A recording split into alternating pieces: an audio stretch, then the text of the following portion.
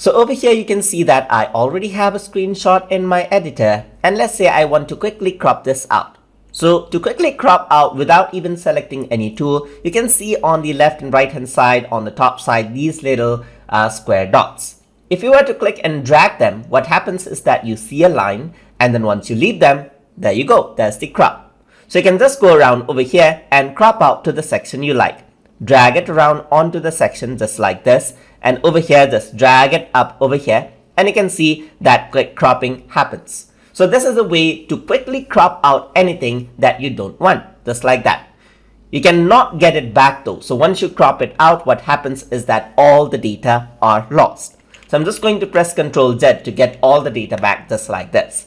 And that is how you can quickly crop out the sections of your images inside of Snagit editor.